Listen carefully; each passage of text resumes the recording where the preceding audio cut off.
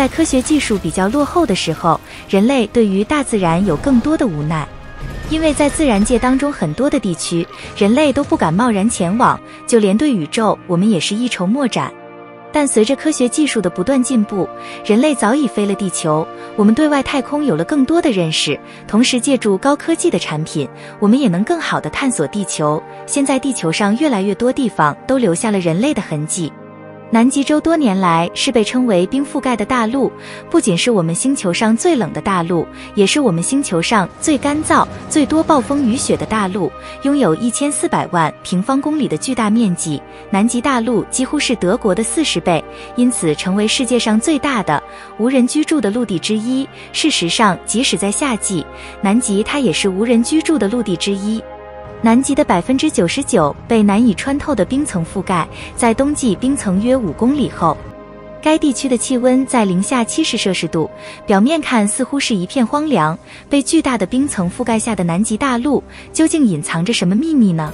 今天我们将开个脑洞，一起探索来自南极洲奇异的、几乎令人难以置信的秘密，以及科学家们希望尽快解决的几个谜团。但在我们开始之前，一定要点击那个按钮，并按响通知铃，以获取更多视频。南极大陆坐落在一处冰冻地带，它被好几千米厚的冰层覆盖，这层冰雪已经将生动鲜活的生物圈与陆地表面隔绝了千百万年。在2007年国际极地年期间，科学家希望从这座神秘的、不为人知的世界里发现一些亮点。通过多国的探索和发现，在南极这座被冰雪封冻的大陆下，沉睡着无数地下湖泊。今天已经发现了370多个冰下水域。令人着迷的是，这些秘密水下世界的形状非常奇特。沃斯托克湖，迄今为止在南极洲发现的最大的湖泊，这是最大的冰下冰川。巨大的淡水湖沉睡在冰面以下3700米到4100米的深度，与其他湖泊相比，它的深度令人难以置信。早在1950年代就有科学论文提出，在东南极洲的俄罗斯东方站下方可能有一个巨大的湖泊，但直到1996年，在现代科学数据的帮助下，证明了这个水体的存在。在南极的冰层下存在液态水体，居然下面的水体在如此低的温度下还没有结冰，这怎么可能呢？尽管平均内在温度为零下3摄氏度，但东南极洲不结冰是由于低于3摄氏度的高压条件。当水被加压到这样的程度时，冰盖会因为冰的堆积而导致水的冰点以一种戏剧性的方式降低。当他们发现冰下的水里有数量惊人的物种的家园时，他们更加惊讶。对采集的样本进行的检查显示，有成千上万的全新生物是以前不曾发现的。这些生物大多是细菌，但在研究寄生生物 DNA 期间，还发现了沃斯托克湖里存在大量的新奇物种，这些物种都是曾经在其他地方没有发现过的。从南极半岛看，南极洲西部的大部分地区是一个位于海平面以下的盆地，尽管它目前充满了冰而不是水。西南极洲在远离东南极洲时被拉长和变薄，形成了世界上最大的大陆裂谷系统之一，它被称为宾利冰河沟，低于海平面约2540米，但被冰覆盖。如果南极洲的冰融化，露出海沟，它将被海覆盖，因此这是一个最低的点。如果忽略了冰层的覆盖，那它就是地球上的最低点。这也是我们在南极较低地区发现的最令人兴奋的自然结构之一。那些关注地理的人都知道，我们地球上有7个不同的大洲。今天地球的表面与数百万年前完全不同。在数百万年前的那个时候，我们的家乡星球仍然被巨大的陆地覆盖着。冈瓦纳大陆在其古老存在的过程中，曾经覆盖了7300万平方公里的面积。大约1.7亿年前，在大陆漂移开来并慢慢开始冻结之前，冈瓦纳大陆的一部分曾经是南极洲的自然形状，这与史前时代大陆呈现给我们的冰冷面大不相同。那里曾有一片盛开的沼泽雨林，不过现在除了冰雪的贫瘠荒地，什么都没有。但是该地区曾经以温暖潮湿的气候为特征。为最多样化的动植物提供了舒适的环境。几十年来，这只是一个疯狂的理论，目前被证明是非常正确的。去年第一次在海底30米深处，研究人员实际上发现了一些开花植物的遗迹，这些植物曾经创造了现在寒冷大陆的美丽景象。专家们发现了来自蕨类植物和针叶树的残留物。南极洲西部的阿蒙森海，这片9000万年历史的森林地表，曾经是孕育了许多奇特的巨大的物种。这里是巨大的蛇形动物的家园，它们在草丛里四处游动，还有许多更大、远古时代的生物也在这里繁衍生息。更详细的调查最终显示，在白垩纪时期，南极洲的年平均气温为12摄氏度，与大多数大陆的54华氏度左右相比，这已经相当温暖了。科学家们意外地发现，南极洲某个区域下面有着很热的放射性岩石，使南极冰盖底部的冰块已化掉了比罗德岛州还大的一块，继而导致上面的冰层下沉。融化而来的额外地下水意味着将来这一地区对外在变化因素，如气候变化将更加敏感。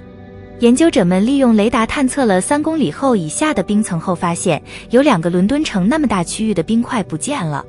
他们认为这是地下的放射性岩石以及从地下深层而来的热水共同作用的结果。这些热量融化了南极冰盖底部的冰层，融化的冰水流向冰下湖泊下游。额外的水可能还对这个区域冰块的快速移动起了润滑剂的作用。这份研究的第一作者，英国南极调查局的 Tom Jordan 说，我们观察到的融化过程可能已持续数千年，甚至数百万年了，可能不是冰层变化的直接原因。地下的巨大热量导致大约5000平方公里的冰盖在下面向越来越远的地方漂移。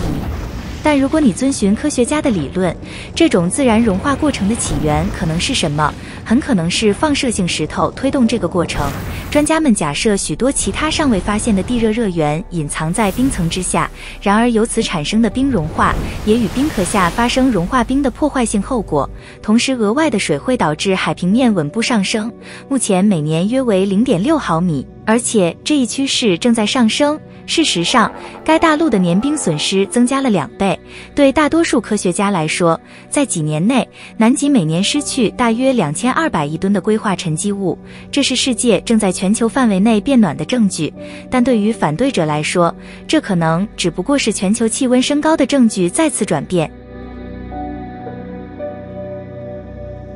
那是1970年，当时专家在南极冰冻大陆的一些卫星图像上观察到了一种莫名其妙的现象。研究人员在冰冻的地壳上发现了一个巨大的洞，更准确地说是裂缝的形成，在所谓的拉扎列夫湖的冰盖中，好像这个洞的突然出现还没有完全了解清楚，它又像魔法一样在夏季消失了。这种现象引发了这种神秘的自然奇观，在接下来的几十年里仍然是一个未解之谜，直到2017年，神秘的过程才重演。这一次，它在南极冰层中撕裂了9500平方公里的突破口。一个国际研究小组这次为自己设定了深入自然过程的任务。研究结果现在表明，由于南极风暴，冰块会经常在那里肆虐的极端旋风中被撕裂，巨大的风力像天然钻一样侵蚀冰壳产生的临时孔。变化无常的暴风对全球气候的影响是巨大的，不仅影响洋流，而且在气候变化过程中加速海洋与大气之间的能量交换，从而导致温度升高。南极的冰融化可能会越来越频繁地出现，这是一件可怕的事情，因为我们不确定如果这种情况开始加快步伐，并且发生得更频繁，那么这种影响可能会加速全球变暖。无论您站在全球的哪个位置，无论您认为它是由人类引起的，还是由大自然本身引起的，如果世界继续以我们今天看到的速度变暖，那么全球变暖将对我们所有人构成灾难性的威胁。据推测，到2030年可能会出现全球粮食短缺，导致我们所有人陷入大规模恐慌状态，而没有适当的食物来养活今天生活在这个星球上的80亿人，这将对每一代人都构成可怕的风险。想想看，每天都有越来越多的新生命诞生时，世界各地没有可靠的食物或干净的水源作为支撑，人们从现在以后的10年、20年后，如果地球的食物不能养活今天的每个人，我们可能会面临全球危机，这是一个可怕的现实。生活在今天的你，如何看待南极冰盖下迷人的结构和地层，以及人类面临的危机？我们期待阅读你的评论和你的想法。如果你喜欢这个视频，一定要点击那个按钮，并按响通知铃，以便于我们开更多的脑洞和获取更多未知的内容。感谢您的观看。